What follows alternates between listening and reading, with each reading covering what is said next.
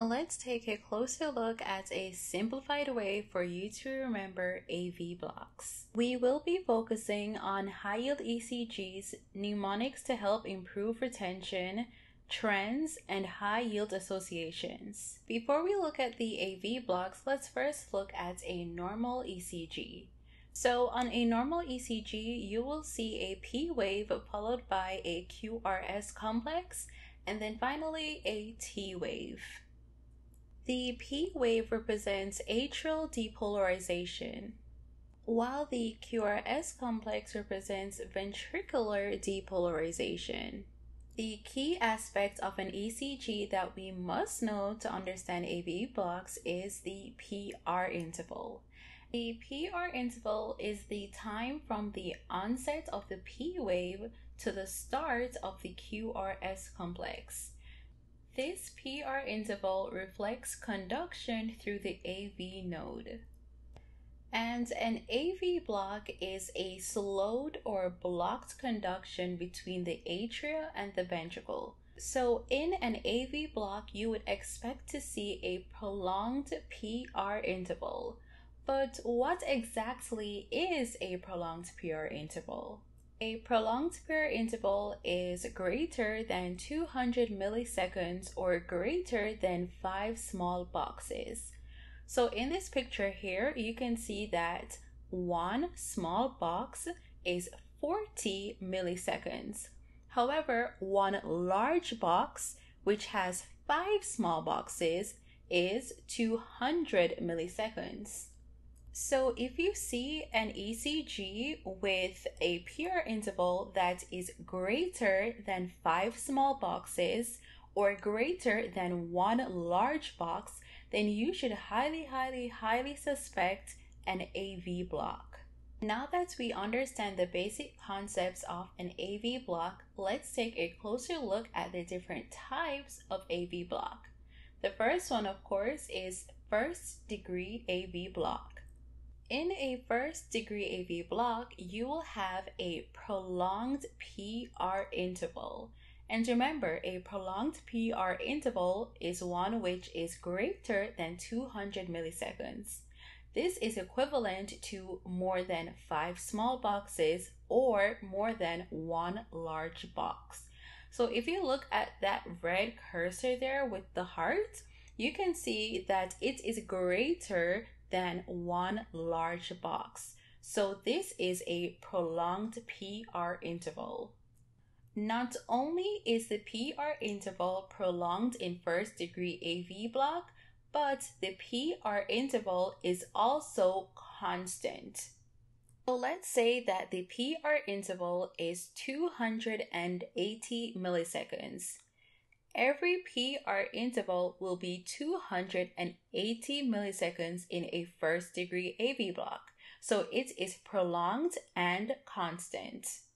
An extremely high-yield but simple thing to note is that the first-degree AV block typically is asymptomatic and does not require any treatment.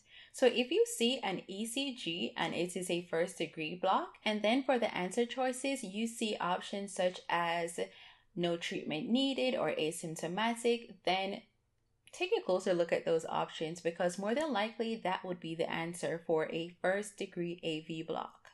Now let's take a closer look at second-degree AV block. There are two types of second-degree AV block, Mobitz type 1 and Mobitz type 2. Of course, we'll be focusing on Mobitz type 1 first. So Mobitz type 1 is also called a Wenckeback's block, right? So in this AV block, you'll be having progressively longer PR intervals and then a dropped beat.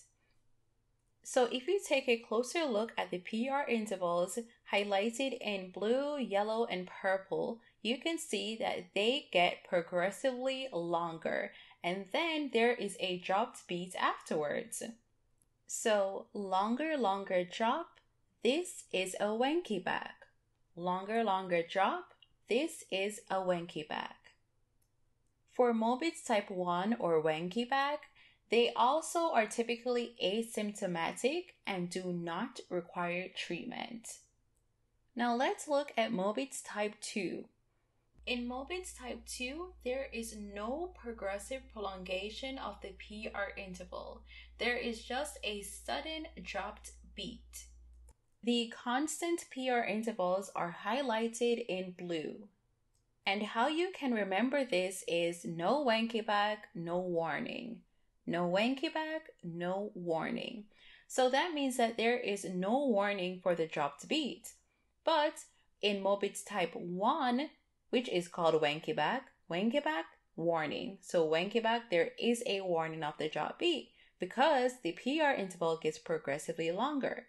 But for Mobitz type 2, it's no Wenckeback, so there is no warning. Finally, let's look at third degree AV block. In third degree AV block, there is complete disassociation between the atria and the ventricles. So, the P's and Q's don't agree in the third degree. At this stage, there is a complete block between the atria and the ventricles. So on ECG, what you will find is that there will still be constant RR intervals. And you can see that by the blue brackets. So that is a constant RR interval. You'll also see constant PP intervals as well. Another key finding is the junctional escape beats that are identified by the black arrows. So let's take a closer look at the high yield trends for AV blocks. For first degree and second degree Mobitz type 1 AV blocks, they are typically asymptomatic, they don't require any treatments or a pacemaker, and their PR intervals are prolonged, which is greater than 200 milliseconds or greater than 5 small boxes or greater than 1 large box. However, for Mobitz type 2 and for third degree AV blocks, they typically do have symptoms, they do require treatment or even a pacemaker, and they both have dropped beats. Just remember that the main way to differentiate between Mobitz type 1 and Mobitz type 2 is that Mobitz type 1 is also called Wenckeback. So for Wenckeback, there is a warning. So the PR interval gets progressively longer and then there is a dropped beat. However, for Mobitz type 2, the PR interval is the same and then there is a sudden drop beat. There's no warning whatsoever. So I've mentioned no symptoms versus symptoms a lot, but what clinical features can you actually see in these patients? Well, they can have bradycardia because remember that there is an issue with the AV conduction system. So this bradycardia leads to a decreased cardiac output. This decreased cardiac output can lead to symptoms or signs such as fatigue, dizziness, and syncope. That is also one way that you can distinguish a third degree heart block because like I said, those patients will be symptomatic. So in that case, you will see the regular P to P intervals, the regular RR intervals, and there will be no association between the atria and the ventricles. But the clinical vignette will also describe a patient that has weakness, dizziness, fatigue, and even syncope. So what are the causes of AV blocks? Well, for first degree AV block, this can be due to medications such as beta blockers and calcium channel blockers.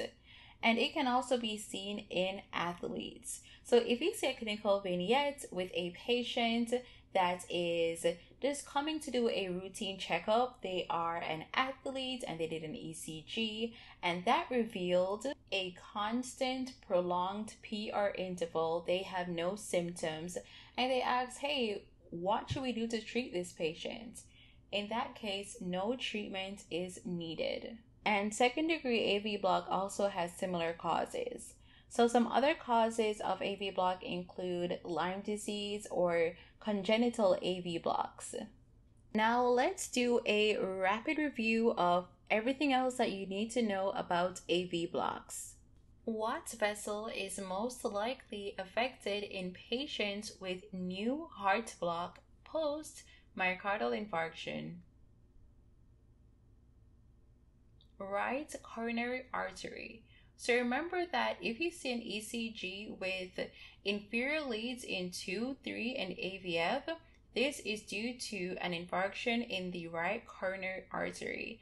And these patients can also present with bradycardia as well.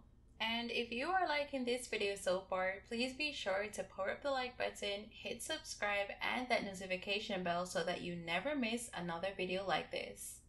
Which heart blocks require a pacemaker? Second degree AV block, Mobitz type 2, and third degree AV block. What is the most likely cause of third degree heart block in a neonate? Neonatal lupus. What is the treatment of choice in an avid hiker that presents with right ear hyperacusis, right nasolabial fold flattening, and an abnormal ECG? Ceftriaxone.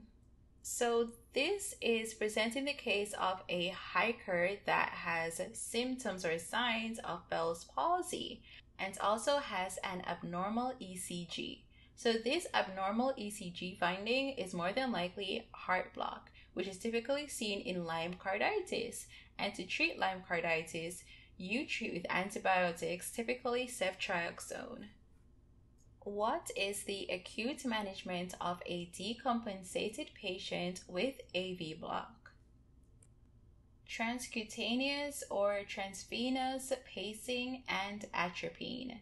So remember that atropine can also be used to treat bradyarrhythmias and organophosphate toxicity. So we already discussed the possible clinical features of bradyarrhythmias, but for organophosphate toxicity, remember that these patients typically present with excessive secretions, like with saliva, tears, just everything. Like every secretion you can think of is excessive. What drugs may cause an AV block? Beta blockers, non-DHP calcium channel blockers, such as verapamil and digoxin.